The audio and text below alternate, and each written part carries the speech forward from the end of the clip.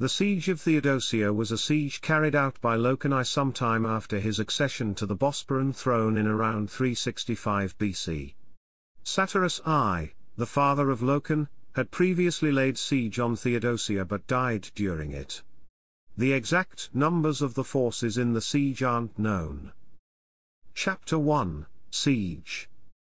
After becoming king of the Bosporan kingdom in 389 BC, Leukon would later attack the city of Theodosia, perhaps as revenge for the death of his father, who died at Theodosia that same year.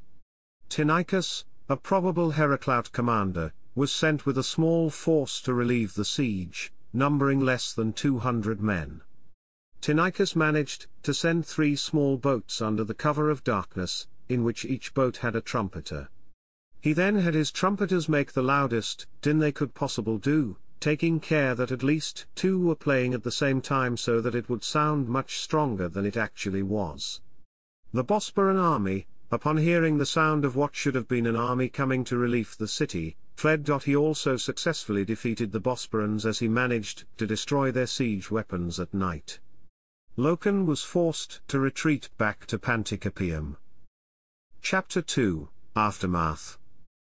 Leukon retreated back to Panticapaeum shortly after Tinichus lifted the siege.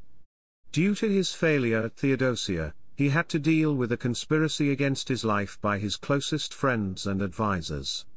He swiftly dealt with the conspiracy with the aid of merchants, and sometime in 360 BC, he attacked the city of Theodosia again, starting another siege, but this time finally being able to take the city.